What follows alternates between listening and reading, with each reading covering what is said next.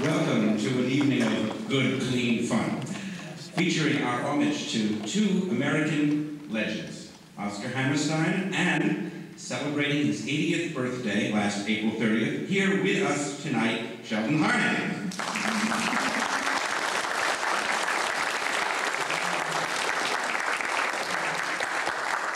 I've had the privilege of knowing Sheldon for just over 20 years. It was November 1983 when he accepted honorary membership in the Jewish Music Theater of Berlin, which I founded shortly after becoming the first Jew to conduct Fiddler on the Roof in that city. But the impetus for this evening's tribute to him actually began with my meeting the composer of the next piece, who is also here tonight with us, Stephen Lawrence. I should mention that Stephen's wife, Kathy, is here tonight too. It was through her that I met him. Kathy Lawrence.